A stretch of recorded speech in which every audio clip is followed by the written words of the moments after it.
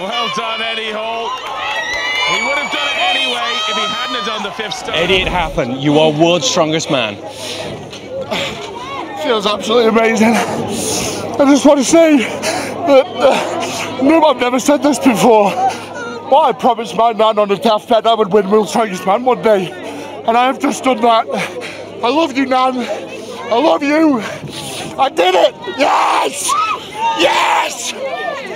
How much does it cost you getting to be #1? It's cost me my life.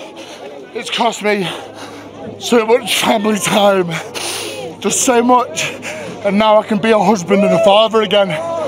You will not see me at World's Strongest Man again. I'm sorry, but I have conquered my dream. That is all I wanted to do. I want to go and enjoy life now. I want to go and enjoy my kids. I'll take the tacky. Thanks a lot, Cheers, man. Thank you. Best of luck. Yes!